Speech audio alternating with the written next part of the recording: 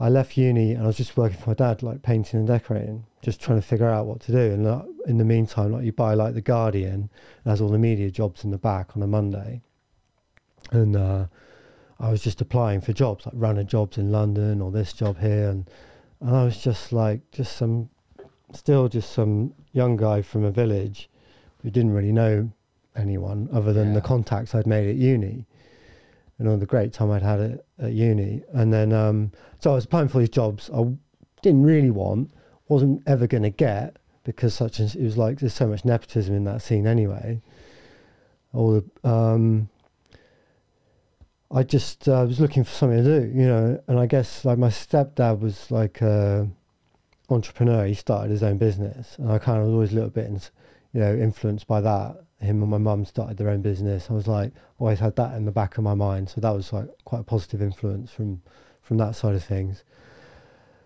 And yeah, so I just thought maybe that's the hook, you know, that's my hook for getting into the scene, because there was already like a couple of mountain bike films that I was aware of, and I just didn't feel like being from the UK we could straight up just smash out like a quality mountain bike film that could stand up against the stuff that I was aware of. A lot of it I hadn't even seen, because I didn't have like a big budget for going out and buying like latest films or whatever. It was Chainstomach, wasn't there? Yeah. That had come out, and then there was like good packaging. That I like. Yeah, packaging great branding, but I hadn't even seen it.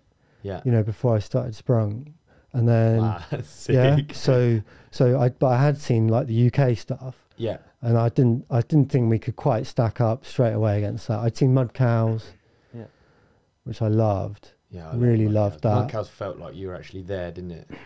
And then there was the MBUK stuff, wasn't there? So you had like Tricks and Stunts, Dirt, and Chain Spotting. Yeah, Chain Spotting. So and I didn't feel like we could really just go straight out and do that, or me personally.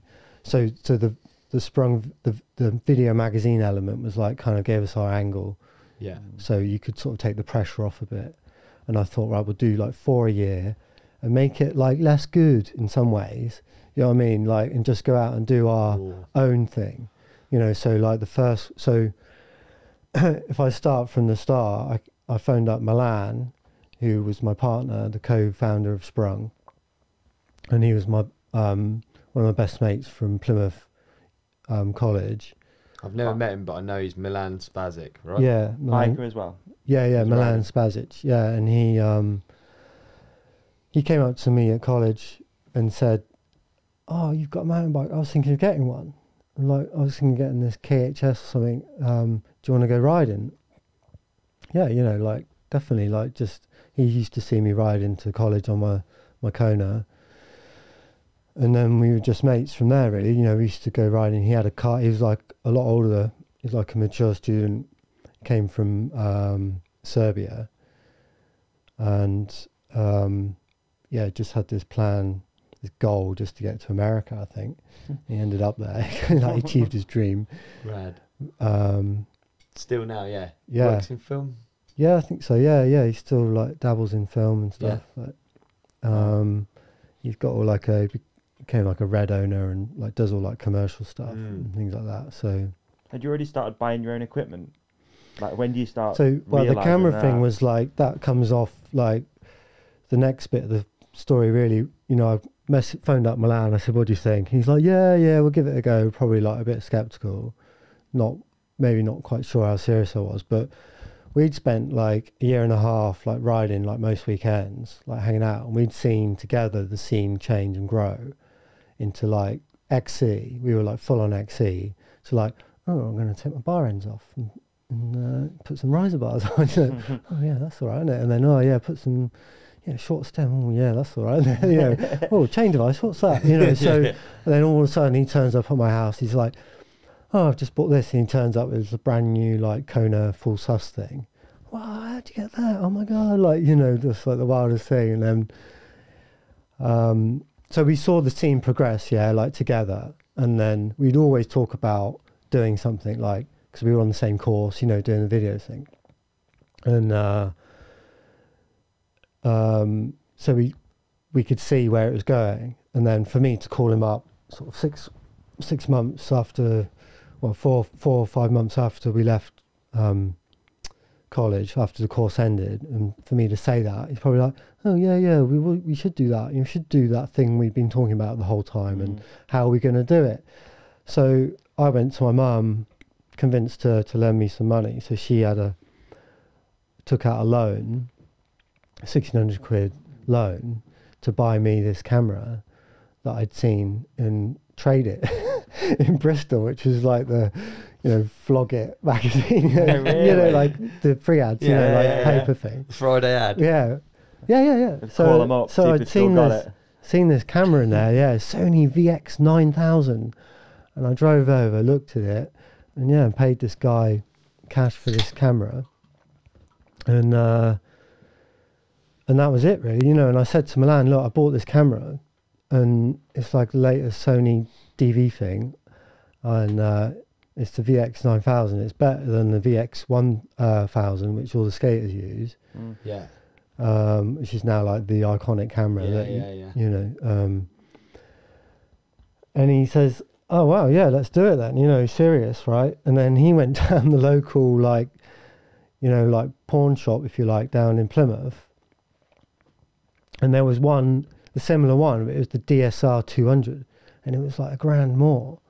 And it's like exactly the same as my camera, but the Pro version, the DV Cam version. So mine was DV, and Sony did what was called DV Cam, which is 25 megabits per second, whereas the DV is 20 megabits per second data rate, which is dealing with like minute data rates compared to like what you got here. But that's that was like the difference between those. It's real geeky, but his was like, this one was like all black, mine was like grey, and his was all black and had like XLR imports for proper like audio in and stuff. And anyway, he like bought it, and so we had like the same looking cameras. They were all identical cameras really, but and it was like really good for like what we wanted to do. You could like, it was designed to be a shoulder mount version of the VX1000, but has a bigger sensor, so let a bit more light in. And then or is it the same size sensor? I can't remember, but so they've got gnarly zooms, haven't they? Is that right? Am I? Yeah, you had like a really good trigger zoom, like on a grip that you'd hand like this and do ENG style. But what we did, we like wedged it in our like a rifle butt, and then used the trigger, like used the zoom finger there, and then pulled it in, and then you could look through the eyepiece to keep it real steady, and it just happened to be the perfect camera for pan and zoom filming. Right. You could just really fast zoom, and I think maybe I had a little bit more zoom range than the VX1000, but rather than going like that with the whole camera to your eye, it's still, VX1000 format is still great. But you just had this like rifle way of filming, which just was I don't know, I guess it helped with the branding a little bit when people saw us out and about. And I remember the first race we went to, Knapmar Quarry, and I used to be real self-conscious of having such a big camera, and I had this like brown bag that my friend gave me. I pulled it out, it's like this like real official like brown bag. I pulled it out, and here's the BBC. Yeah, and then like people, like I remember I pulled it out, and the first thing I heard was like, "Oh, you got a big enough camera, mate." Just some guy like, "Why would you even say that?" And then like, were you riding as well? Would you go and do both? Ride? Or were you there just filming? No, never did that. Milan had a little bit more funds than I did, and he had like downhill bikes, and he could buy the camera and all that stuff. So he raced downhill, and like he influenced like. So I think a lot of people make that choice. It seems like filmers go, right, I'm not going to be a pro rider. I'm going to go down the filming route. But you just went. I just went full like all my money was going on the filming, and that was it. I had my orange P7, which I had the last year of uni. I used to work at Halford, so I spent all my money on that, and then that converted that into like this downhill rig. Slams. Just like, literally just raked out the head angle. Well, not even. I had like 80mm travel. Oh, okay, fair enough. RockShox Judies. I've still got it all, and then, I just used to do that. And I got into more like dirt jumping. Yeah. So I went that way. I used to dirt jump, and then I got a BMX, like one of the sponsors. I swapped an ad on Sprung for a BMX. Right. So I just got into dirt jumping in the village, you know, so I didn't have to drive. I could just it's almost like skating. Dig and ride, yeah. It's like really similar it's like village skating. Yeah, it is. Like woodland skating. Like dirt jumping is like village skating. The village idiot. Yeah. And on that note, ad break. Nice. Did you enjoy this clip? If so, please like and subscribe. The full episode is available by hitting one of the links on the screen right now, or type the Ride Companion into your favourite podcast app. We've even put links in the show description for you. Cheers!